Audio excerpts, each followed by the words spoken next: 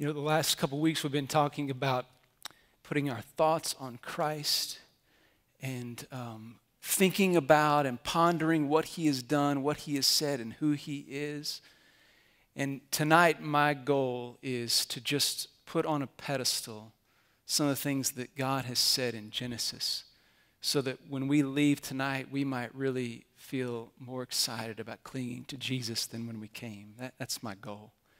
And if you'll just pray and ask the Lord to work that in your heart, I'm sure He'll do a lot better job than what I will be able to do. And so just ask Him to give you the ears so that you hear what He says and you leave tonight just clinging to Jesus Christ. Genesis 1 through 12 is really foundational for the rest of the Bible.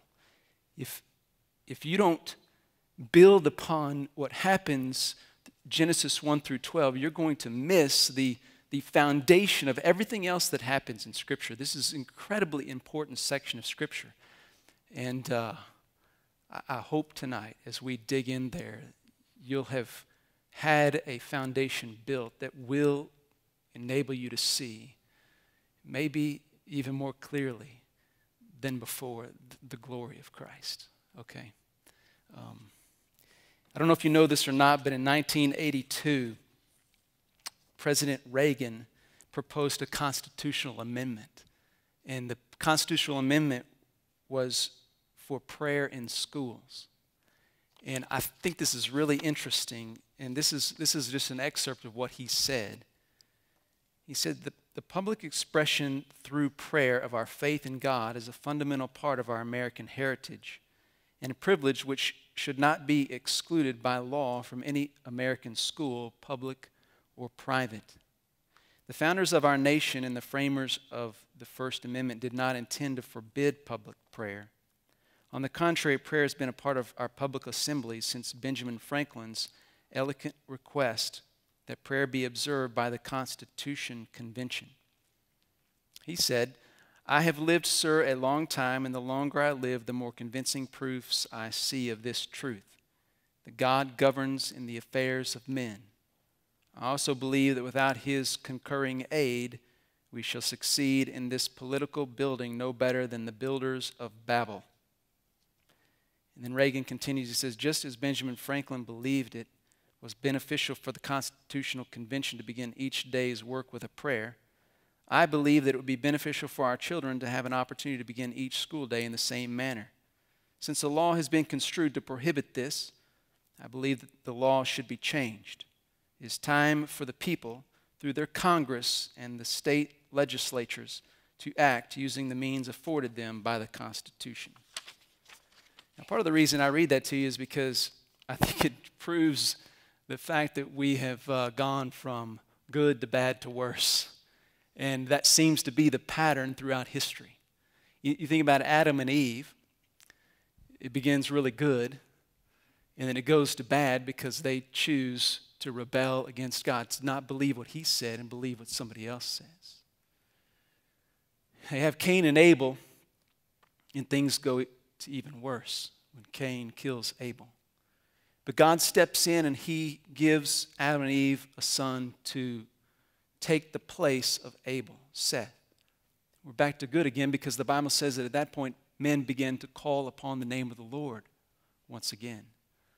But Cain was still alive and well, and so bad's not far around the corner. In fact, worse is right around the bend because Cain's line and Seth's line intermingle, and then we end up with the debacle before the flood where God says, everybody's so wicked, I'm just going to destroy everybody. But God, He shows favor, and He is truthful to His promises by saving the seed of the woman in Noah. And He begins again. He starts over with a new beginning in Noah, and things are good again because Noah is given a new start, new commands. They're told to fill the earth, and Noah and his family honor God. They offer sacrifices. It looks like an incredibly new and wonderful beginning. And then you know from the story that it doesn't take long for sin to fit back in, and things go from good to bad. And here we are in Genesis chapter 11, and we're dealing with the worse again. So let's look at Genesis chapter 11.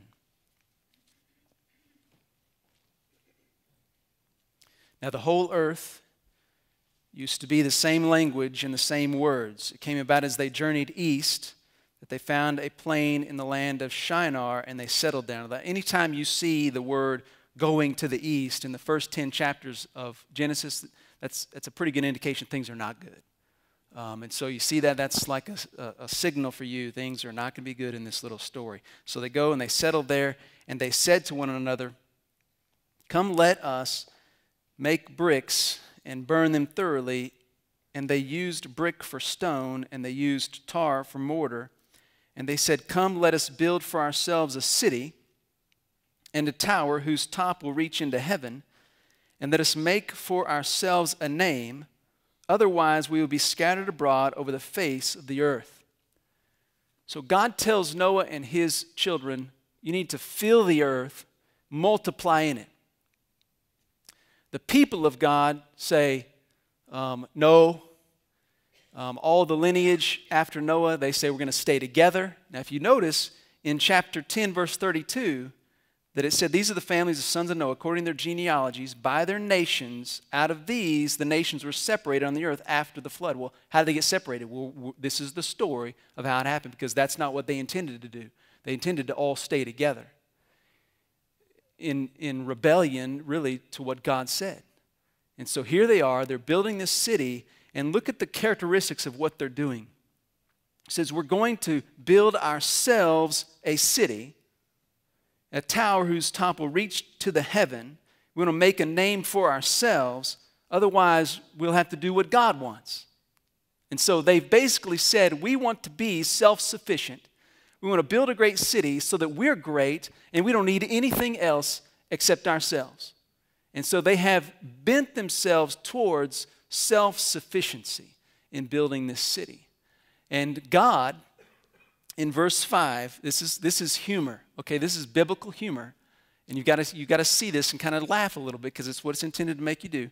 It's kind of a mockery here. "The Lord came down to see the city and the tower which the sons of men had built." Okay, so the sons of men are going to build a tower that reaches all the way to heaven. This magnificent thing is going to make a name for themselves. And what does the Bible say that God's perspective on that tower is? Pretty puny. I've got to come, the omniscient God's got to come all the way down from heaven just to see the great tower that men have built. So the men had this lofty goal, and God says, that's not real lofty, because you're not working according to my plan. So God comes down, and he sees what they're doing, and he has a response to it. Verse 6. "The Lord said, behold, they are one people. They all have the same language, and this is what they began to do. And now nothing which they purpose to do will be outside of their possibility, will be impossible for them. So come, let us go down, and there confuse their language, so that they will not understand one another's speech." So the Lord scattered them abroad from there over the face of the earth, and they stopped building the city. Therefore its name was called Babel, because there the Lord confused the language of the whole earth.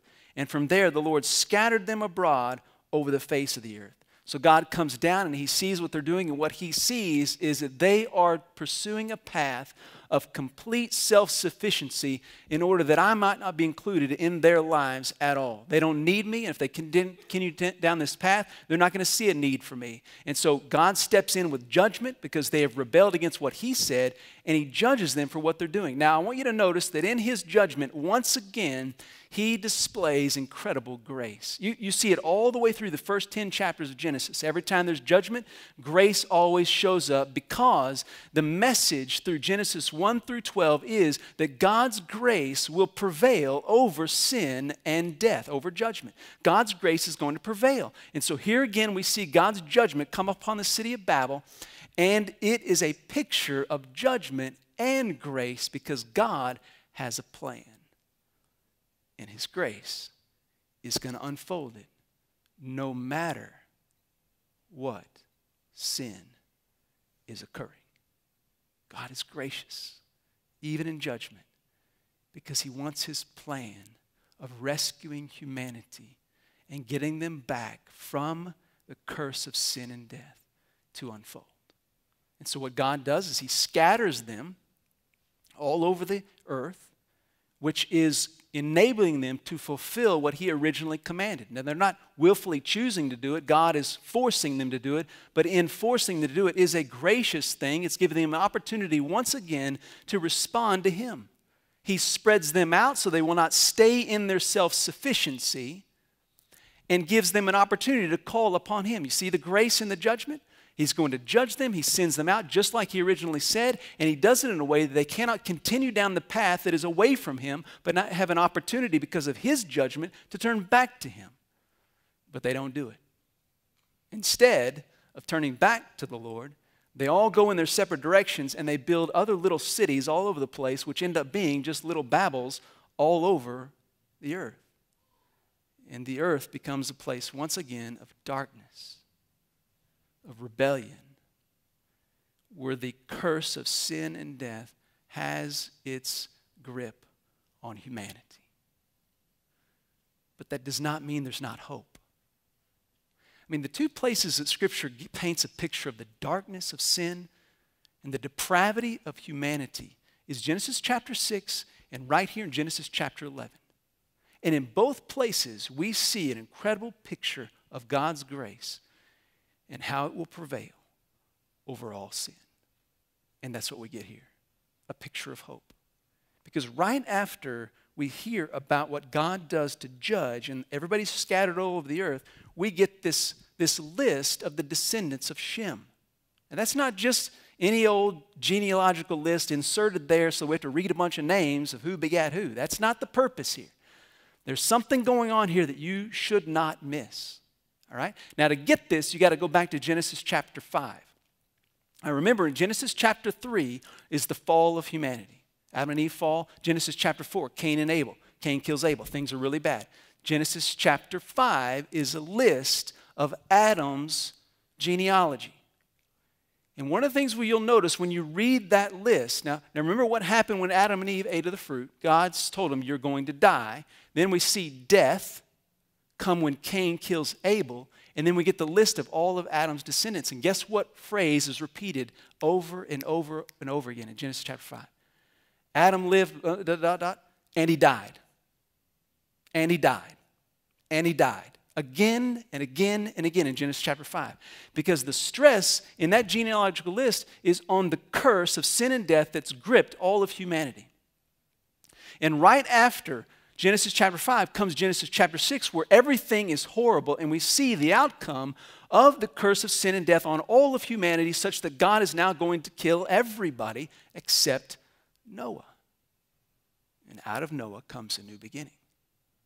Now, in Genesis chapter 11, we're back to humanity expressing the ultimate curse of sin and death. Everything's dark, everything's rebellious, and then we get this genealogical list again, but this time it's with Shem's line, and we've already heard previously when Noah was talking about his kids that he blessed Shem. So Shem is the blessed line. That's a clue for us earlier in Genesis that something's unique with Shem. Then we get this genealogical list of Shem's descendants. And notice the word that's repeated here, verses 10 through 26. Lived, lived, lived. Not one single time is the word died in this entire list. This is a signal to us that something is happening here. Something's different here. In the midst of rebellion, God is about to unveil grace. He's about to do something to overturn or reverse the curse of sin and death. And he doesn't even mention death. He just mentions life because something's going to happen here that is another new beginning. A complete and total reversal of the curse of sin and death. It starts right here. And in verse 27, you see the phrase, now these are the records of the generations of Terah. There's your new beginning. Right there, that's your signal. Another generation has been mentioned. And this is the beginning that leads to Abram, the son of Terah. So notice in verse 27, let's read that together. Now these are the records of the generations of Terah. Terah became the father of Abram, Nahor, and Haran. And Haran became the father of Lot, and Haran died in the presence of his father Terah in the land of his birth, in Ur of the Chaldeans. Abram and Nahor took wives for themselves, and the name of Abram's wife was Sarai, and the name of Nahor's wife was Milcah, and the daughter of Haran, and the father of Milcah was Iscah. And Sarai was barren, she had no child. Now the reason these people are listed out, these are significant players. We've just entered a segment of Genesis that for the next 39 chapters is going to unfold what is essentially the building blocks of the gospel. All right? And so we've been given these characters because they're significant for what's going to be unfolding in the future. Then 31, Terah took Abram, his son, and Lot the son of Haran, and his grandson, and Sarai, and his daughter-in-law, his son's son Abram's wife, and they went out together from Ur of the Chaldeans in order to enter the land of Canaan. And they went as far as Haran, settled there. The days of Terah were 205 years, and Terah died in Haran. That's significant that the scripture says that Terah died there. And I'll get to that in just a second. But you notice that Abram and his family, his father, they're all on their way to the land of Canaan. You know what that is, don't you? That's the promised land. So Abram and his dad and a few other relatives leave Ur of the Chaldeans and head towards the promised land, but they get stuck in Haran. And Abram doesn't leave again until his dad dies. And when his dad dies, he leaves. Now, chapter 12, verse 1 is God's lofty plan. In chapter 11, you have man's lofty plan. We're going to build a city.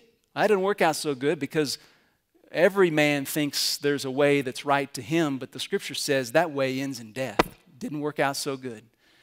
Well, God's unfolding his plan here in the person of Abram. And his plan is one that is absolutely spectacular. And I just love how these two fit together and demonstrate to us that no matter what sin we're involved in, God's grace can prevail. Genesis chapter 12. Now the Lord said to Abram, "Go forth from your country and from your relatives and from your father's house through the land which I will show you, and I will make you a great nation, and I will bless you and make your name great, so you shall be a blessing, and I will bless those who bless you, and the ones who curses you I will curse. And in you all the families of the earth will be blessed." Okay, did you catch what God said? Go and leave your father's household. Whoops. We got a little problem here, don't we? Because he just said that he didn't. His dad went with him and they got stuck. Now think through this with me, all right? The entire earth is in rebellion and darkness. All right? Everybody is calling upon any other God except the one true God. That includes Abram. Abram is an idolater. He worships idols. Joshua chapter 24 confirms that and tells us that Joshua is a worshiper of idols. He's just like everybody else. He is sinful. He's a worshiper of idols. He has a propensity to sin. We're going to see that mapped out. We already see it here briefly alluded to in the fact that when he left, he took his dad. I mean, there's nothing about Abram that merits what God is doing in coming to Abram. It's grace. Do you see the difference between what God does when men are building the city? God comes down and sees the tower and brings judgment on them. And here in the midst of all this rebellion and darkness, no one calling upon the name of the Lord, God comes down again, but this time with grace to once and for all prevail over the cause for judgment, sin and death. And God comes to Abram, not because he deserves it, not because he's done anything that merits any favor from God. Abram doesn't care about God, but God comes anyway. God comes because of grace. And he issues a call to Abram. It's a call of faith. It's a call to promises. And something spectacular happens here with Abram. You see, God says, I want you to do this.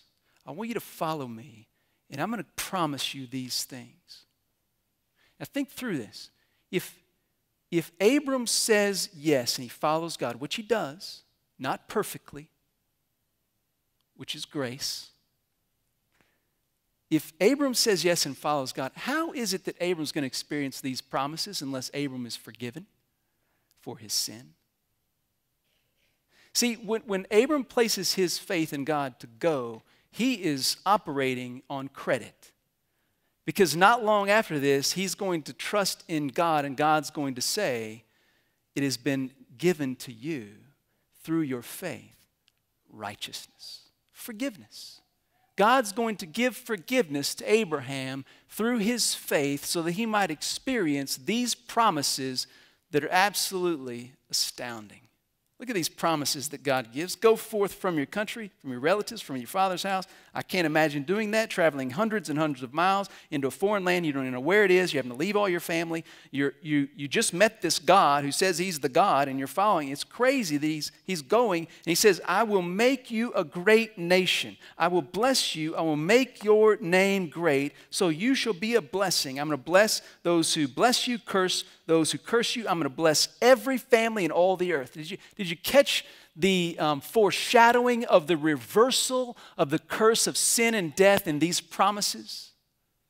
You see, what happens in the city of Babel, when men are building their city, they're trying to make a great name for themselves. They're trying to make themselves a wonderful nation. And guess what? That doesn't work out so good, because if you do it your way, you will not experience God's blessing. But here Abraham is out there doing nothing to honor God, doing nothing to merit anything. God shows up and says, hey, I want to do this for you. Will you believe in me? And Abraham says, I'll believe. And guess what happens? He gets something he does not deserve, which is the very cry of the entire world. And he gets it simply because he believes, and he only gets it because he believes in the God of grace. And what he gets is his name will be great. That's what the city of Babel was all about, making a great name for themselves. Now Abraham gets it given to him by grace through faith. They want to be a great nation. Guess what you're going to be, Abram? A great nation. How? Through faith, because of grace. Did he deserve it? No. Was God prevailing over sin? Yes. How is he doing it? Grace. And the last promise, he says, in you, all the families of the earth will be blessed. That right there is the phrase that we are to understand as the reversal of the curse of sin and death. You see, in humanity, all the families, in Adam, all the families of the earth were cursed with sin and death. But now, in Abram, God is going to bless all the families of the earth. He's going to reverse the curse. How is he going to do that? That right there, that phrase, is the gospel message. The only way God is able to reverse the curse that Adam instilled on all humanity through Abram is through Jesus Christ. Now flip over with me to Galatians. Galatians chapter 3.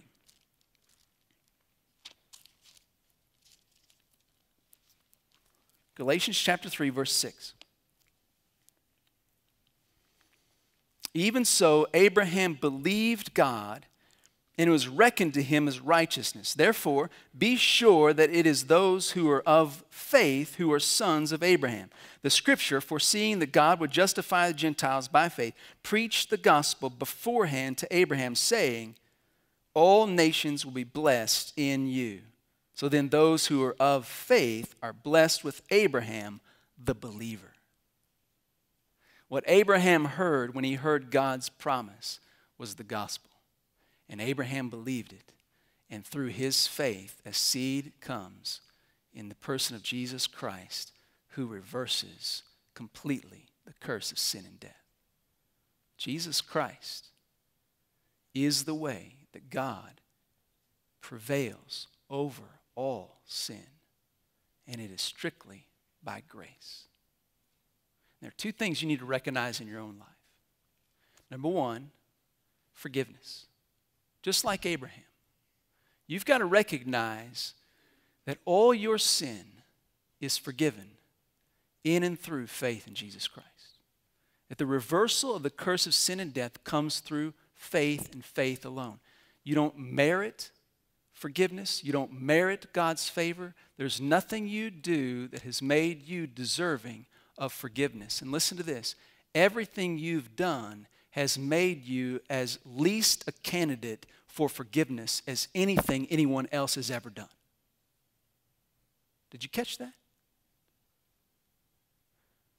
So sometimes I think it's easy to think of ourselves a whole lot better than what we really are.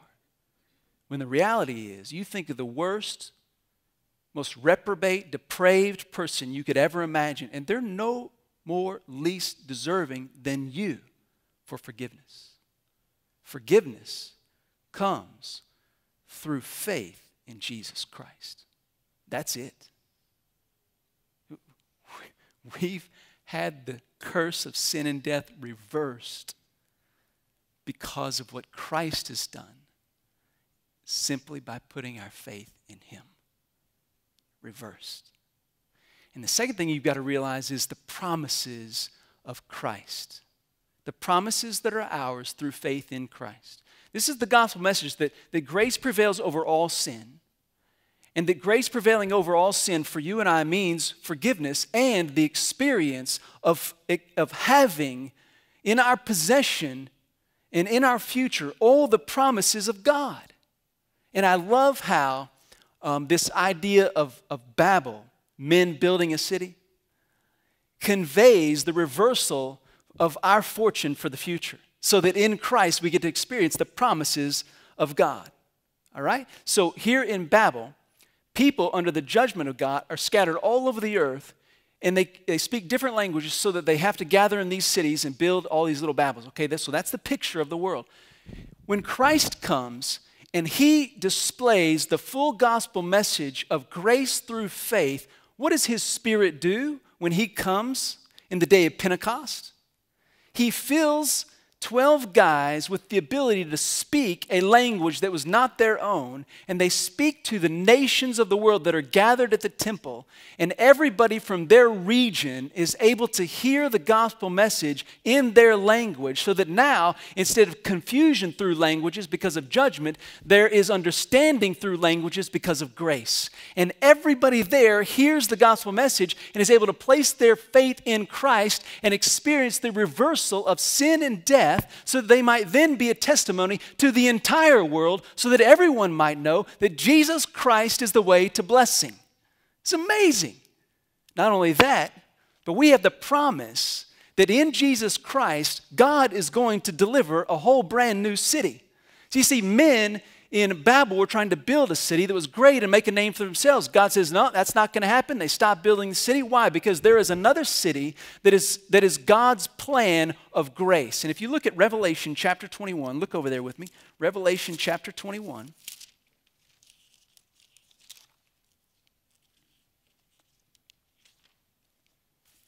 Verse 10 says, He carried me in the Spirit to a great and high mountain and showed me the holy city, Jerusalem, coming down out of heaven from God.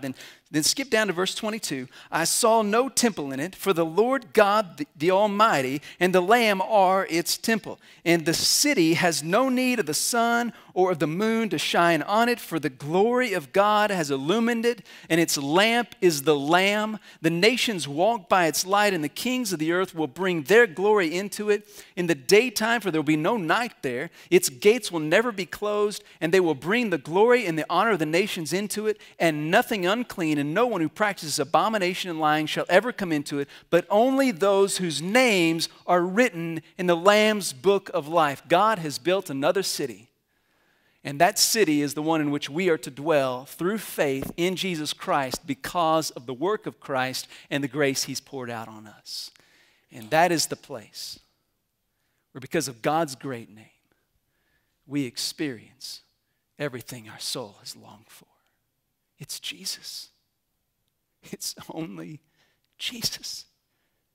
And if you want to experience the reversal of the curse of sin and death, you simply cling to Jesus.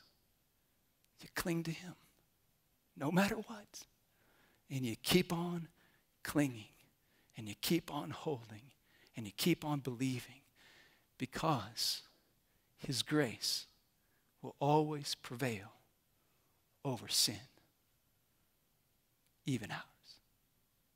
1 Thessalonians chapter 5, verse 24 says, faithful is he who calls you, and he will bring it to pass. No matter what sin is in your life, God's grace can prevail if you cling to Jesus. No matter what sin is in the life of those around you, God's grace can prevail. So tell them about Jesus. That's the gospel. And it's from Genesis 1 to Revelation 22. It's there. We need to cling to him and proclaim him.